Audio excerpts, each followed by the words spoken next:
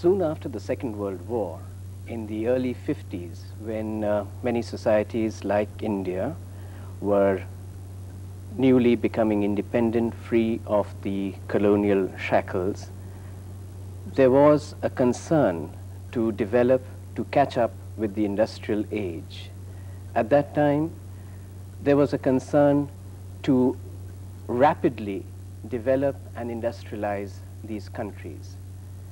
At that time, there were researchers, academicians, sociologists who wanted to examine how does change takes place, how does a traditional society rapidly transform itself to a modern society.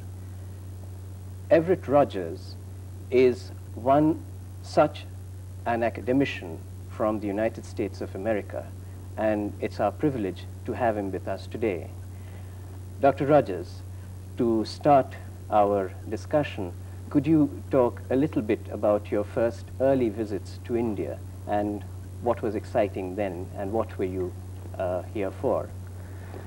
Yes, it was in 1963, and I was invited to India by the National Institute of Community Development, then in Missouri, later in Hyderabad, to work as a consultant on a research project conducted in UP State, in the district around Lucknow, in 8 villages.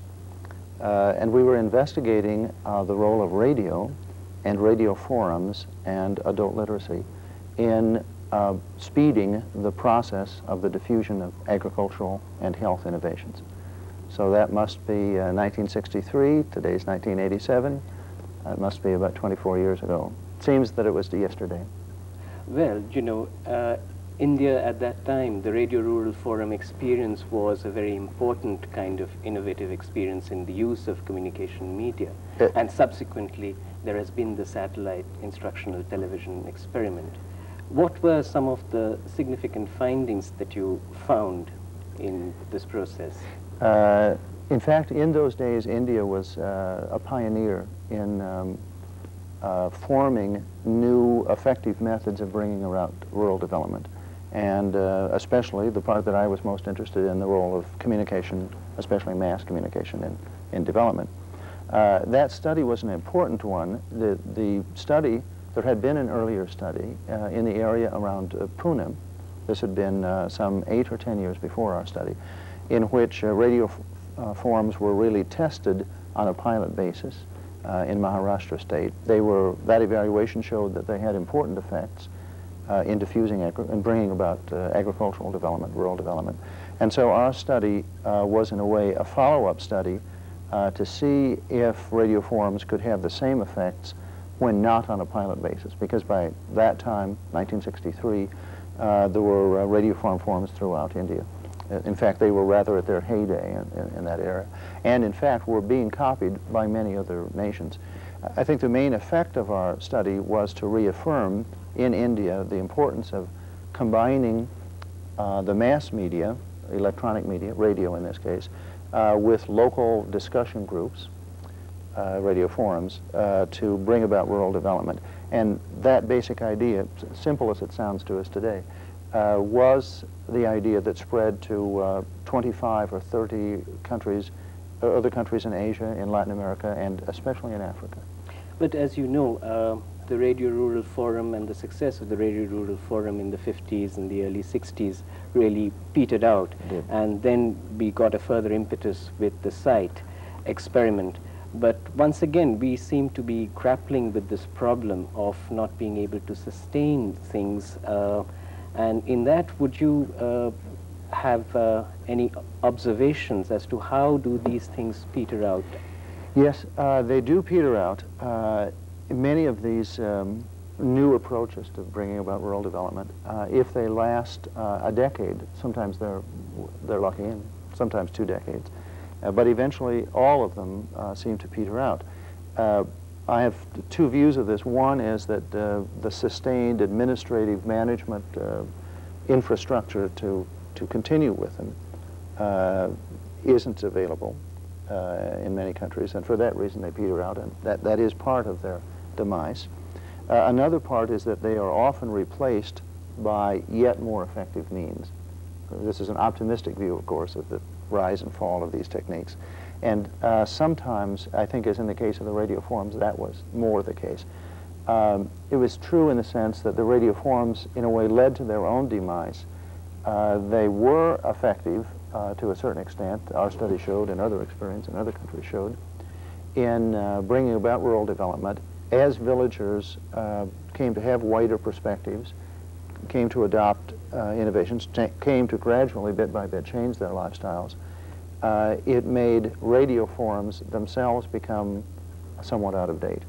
And in many countries, the first country this happened in was Canada, where as rural Canadian society developed, there came to be less and less interest on the part of farmers in taking part in radio farm forums, farmers and their wives.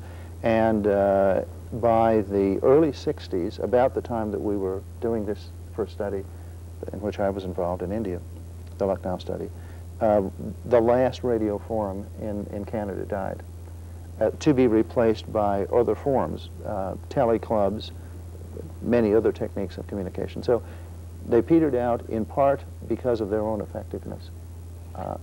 Well, certainly in our country, the Radio Rural Forum didn't give way to tele-clubs or anything like that. And in fact, it is often said, and perhaps not wrongly, that the expectations from the media, particularly television, is becoming much more entertainment-oriented, and therefore its educative role is being missed out. There's no doubt that in the 50s and 60s, I include myself, our ideas about the mass media were overly simple. In those days, we thought if we could get widespread exposure, a large audience in essence, for radio, later for television, that would sort of automatically bring about development. That assumed, of course, that the content, the relevant educational content, would be in the media. That has been, of course, a surprise. That would have been a big surprise to me to have learned that in the 50s and 60s, because governments were heavily pledged to avoiding entertainment content, at least as the main content of the mass media, and especially of the electronic media. So in those days, I'm talking now about 1963, certainly our idea was that television, when it came, would be mainly an educational television in the third world, and in fact, that has not happened. Well, partly also it's because of political imperatives, I should think. I mean, let's take the case of the Peach transmitter near Ahmedabad, which was, for a long time, it has had a rural character, but the moment the coverage from Ahmedabad city came, the urban population insisted on a different kind of fare. I would say there's almost a law. It's a law that I don't like, but I have to admit there is such a law, or a principle perhaps, and that is that entertainment content drives out educational content. It's more exciting, it's more interesting to audiences, and so when audiences have a choice, and this is true in my own country, where educational television is watched by a very small percent, 1% of our national audience, while the other 99% are watching commercial entertainment television. That was a surprise also in the U.S. That was not what was expected, but it did happen. So I think the principle, which I don't like, but which I recognize, is that entertainment sort of beats out educational content. Now, maybe there's a possibility, I think there is, and I hope we'll return to this issue in our discussion today, of making educational content entertaining, mixing the two together subtly, so that what looks like entertainment content also has some educational content. In fact, I was just going to ask you, in this context, there's this talk of soap operas and using soap opera techniques to infuse it with a social content. And in India also some efforts have been made.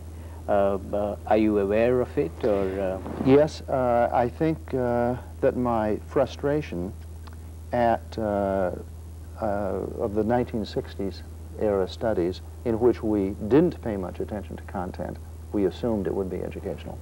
I think my frustration over the lack of development effects when then a medium became widespread in a country, like radio in India, as television is today. I think it was that frustration that led me to be especially alert to these possibilities of combining entertainment and education. I think it was in the mid-70s that I first became aware of an unintentionally educational soap opera in Latin America. This was a soap opera called Simplemente Maria in Spanish, Just Simple Mary. And in short, it was the Cinderella story of a slum girl who came to work in a rich household, became a very good seamstress, a good stitcher, used a Singer sewing machine in the program. Of course, there was some emotion in the program. She fell in love with the rich family's son. They could not marry, of course, naturally. This is a soap opera, after all. And it appealed to vast audiences in Latin America. It set the highest rating records of its time. This was in the early 70s in Latin America.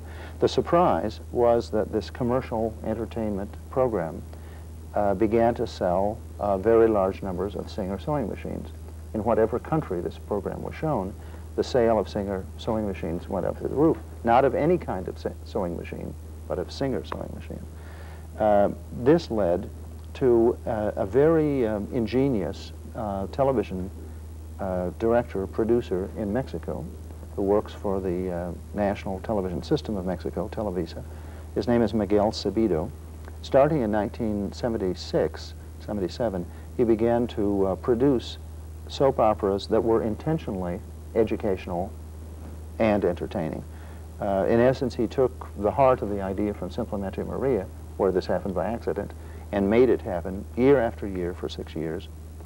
And I'll end this story, this odyssey, by saying that then a few years ago, as we know, the idea, very much adapted to Indian conditions, led to Hum Log, this educational soap opera that was intended to promote the idea of family planning and to promote other desired social values like female equality, gender equality.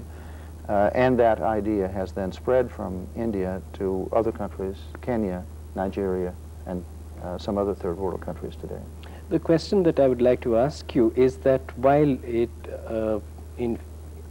introducing a social content to a basically entertaining film might attract audiences, but in terms of change in attitudes or behavioral changes or practices, is there any significance? We don't know.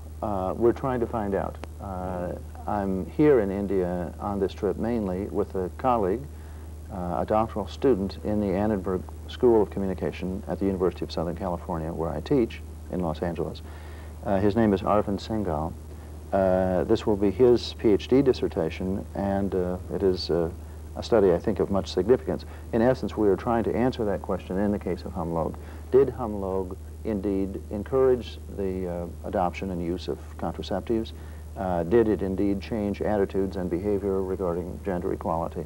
Did it lead to other desired, intended educational objectives, as well as attracting large audiences and helping sell the commercial products that were advertised on it? We don't have a careful evaluation of the Mexican soap operas, the 6. There is evidence that they were very strong in their effects. I'll take one example. The first soap opera in Mexico was called in Spanish Ven Conmigo, Come With Me, and it concerned an adult literacy class. It was a soap opera with emotion and passion and theatrical content. But it also subtly promoted very much the idea of participating in adult literacy classes. The implied message was you can, despite many day-to-day difficulties, participate and become literate.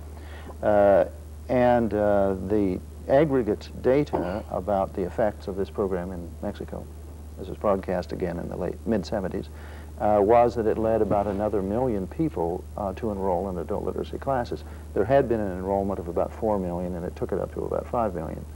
Now, as a social scientist, I have to point out that that's, of course, a very big increase. But one question that, I'm sorry to interrupt, But how much weightage can one give to the impact of media? I mean, surely there are other contributing factors, socioeconomic conditions, which milieu adapts to it, and was it adapted by the milieu where that kind of an adoption is necessary? That's why an independent scientific evaluation is needed, right, to seek to measure and control on or remove these other causes of increased literacy attendance. That same year, there was a national literacy campaign in Mexico with other media. Well, it was part of a campaign, so it happened that this program was being broadcast at the same time right, that these other influences were happening.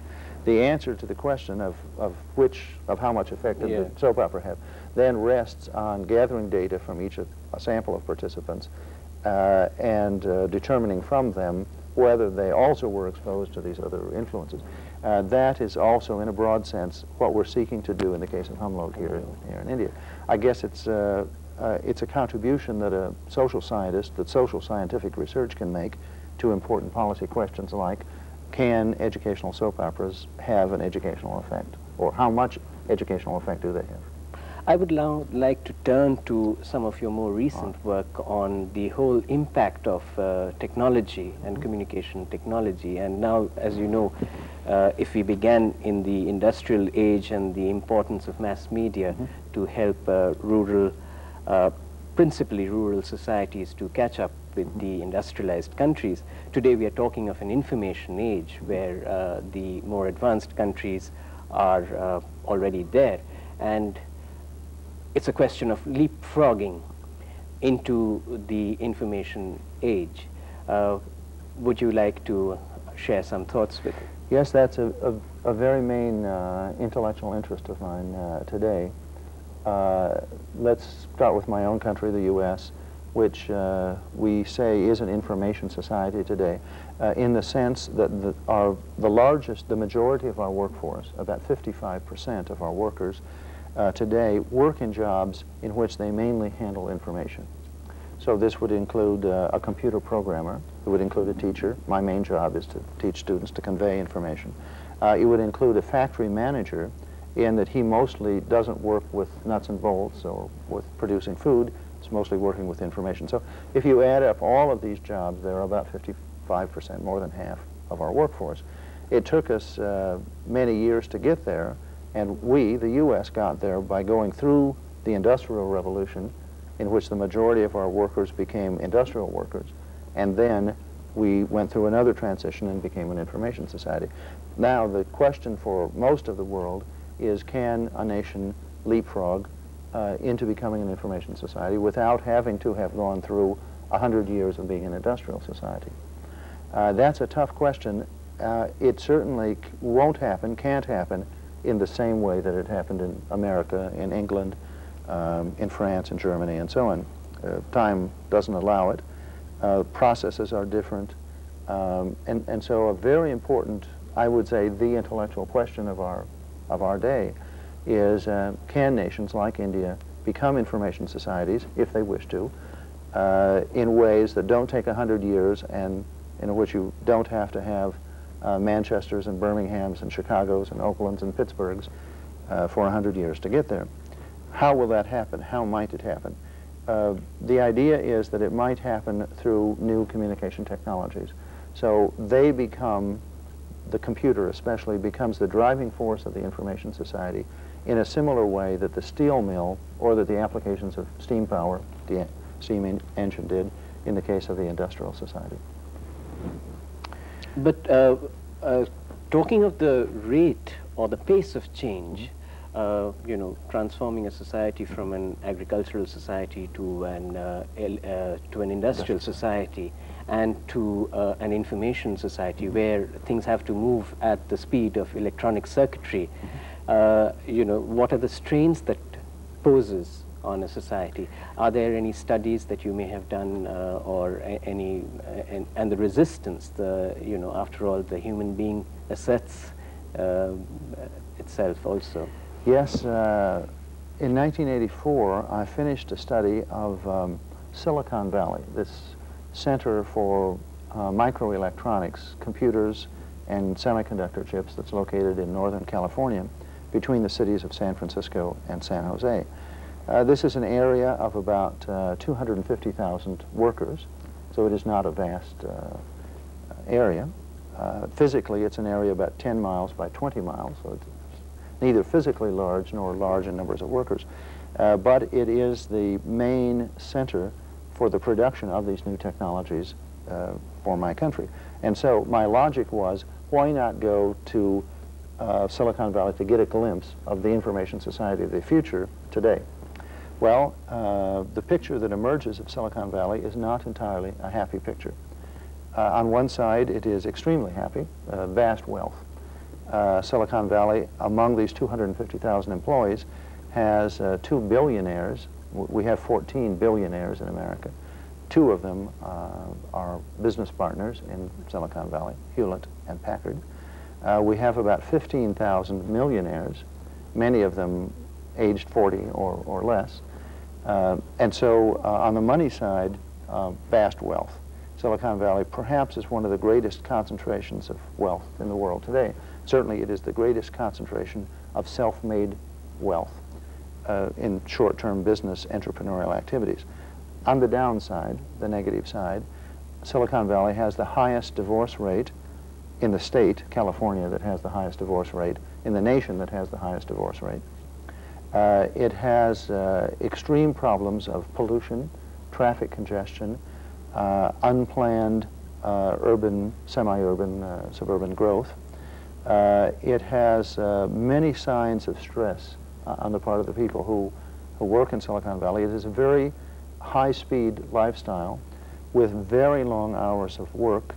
A recent survey, I did not do this survey, but it was done by competently, of a sample of Silicon Valley workers, found that the average Silicon Valley employee in these high technology firms was averaging about 72 hours a week, almost twice a 40-hour week.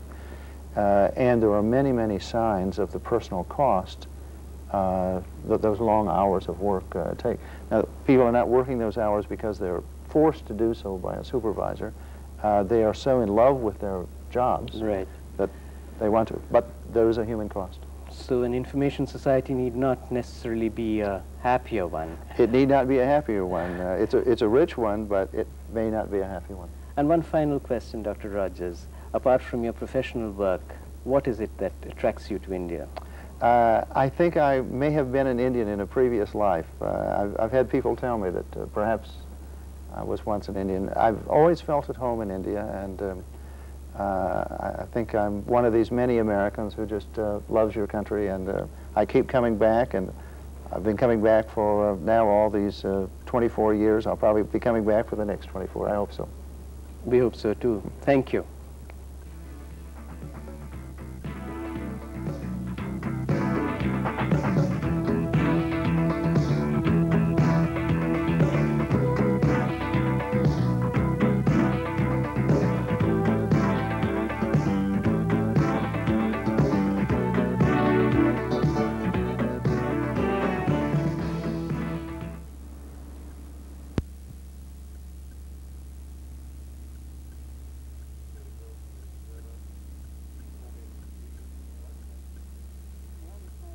Court, who has the Wimbledon title under her belt, is Liz Smiley there on the left of the picture.